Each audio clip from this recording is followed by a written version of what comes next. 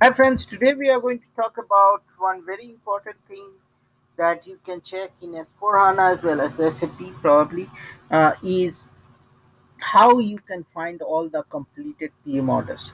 Okay, so lots of time PM orders is very difficult because you have a status profile, and lots of time that creates a lot of problem.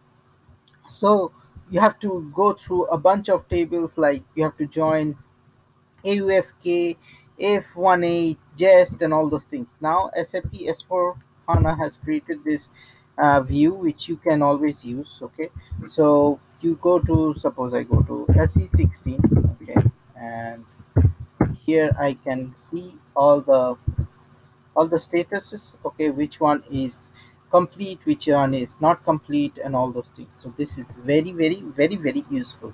Okay, so you don't have to code it as differently, because I remember whoever has worked in work management, like plant maintenance, you will have the status management which gets stored in a new table, in a different table. Just so always you have to concatenate and all those, do those things which you don't have to do now because it's available here.